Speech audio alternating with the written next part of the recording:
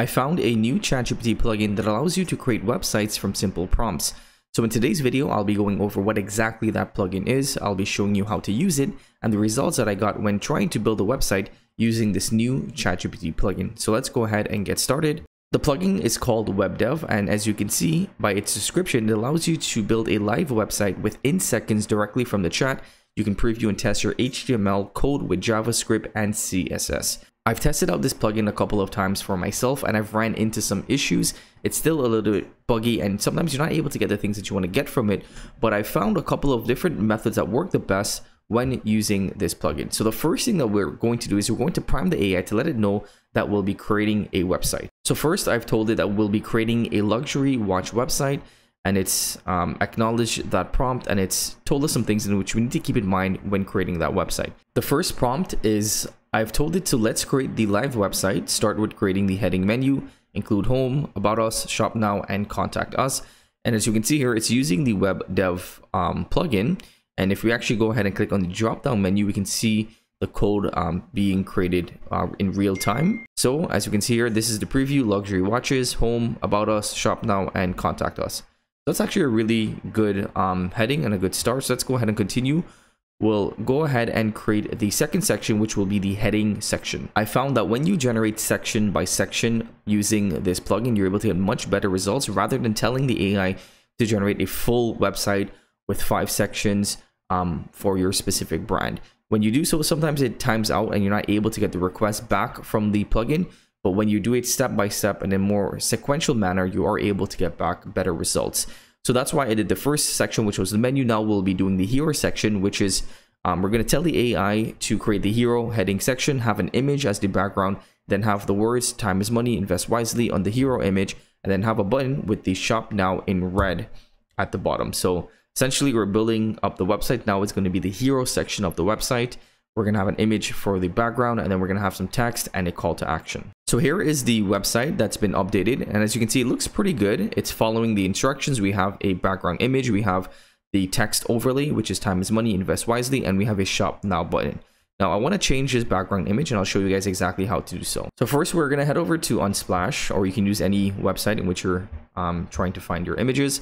And we're going to find an image that we want to use for this website. So once we find the image, we're going to copy the image address, head back over to ChatGPT, and then we're going to tell it to replace the background image of the heading section, which was the original section, with this image, and we've pasted in the new image. So what's the app going to do now? It's going to take that image and replace it on the website. Okay, so here is the new updated image, and as you can see, it's using the new image instead of the old one.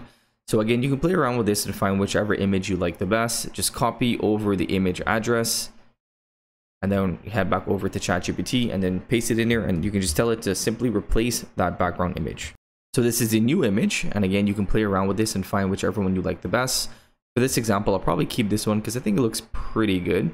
Let's go ahead and stick with that image. Now let's move on to the next sections. Next up, I've told it to create a pricing section with our flagship watch, include a product name, description, and a price, and an image of the watch. What I found is that you're able to create your headers and your menu pretty easily when using this plugin, but when it goes further than that to create more sophisticated parts of the website, sometimes the app can crash and you're not able to get the outputs. Let's cross our fingers and hope that we're able to get this pricing section. So that didn't work, and again, this is the issue with this plugin, is that it doesn't work all of the times. You kind of have to really play around with it to get consistent outputs. So let's go ahead and try a new prompt with something a little bit more simpler. And while that's loading up, I wanted to show you guys another website that I was able to create when I was testing out this tool. And we were able to create an FAQ section, a couple of questions there and answers, and we also were able to create a pricing section. And we were also able to create a pricing section with basic, pro, and premium, and we have the buy now sections here. Of course, this is not a beautiful website by any means, but if you wanted to create very simple websites, then this can be useful because you can then convert this into CSS or whatever code language you're using, and then create your own website using that code. Instead of having to build it from the scratch, you can definitely get some help with using this plugin. And again, this is another website in which I was working on.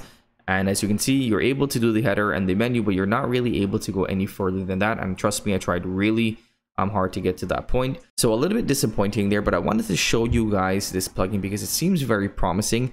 I don't know exactly what the issue is right now. Maybe there's something wrong that I'm doing, but I highly suggest that you test it out for yourselves and see if you're able to get some better outputs compared to what I was able to do. But I do think that in the future, this will be greatly improved and you will be able to create websites much easier and much quicker using this plugin. So let me know if you guys enjoyed today's video, and let me know if you give this a try and you were able to get much better results than I did. And let me know in the comments below if there's any tips or tricks that you have when using this plugin. As always, if you enjoyed today's video, let it be known by giving us a big thumbs up and subscribing to the channel if you haven't already. Till next time, stay well.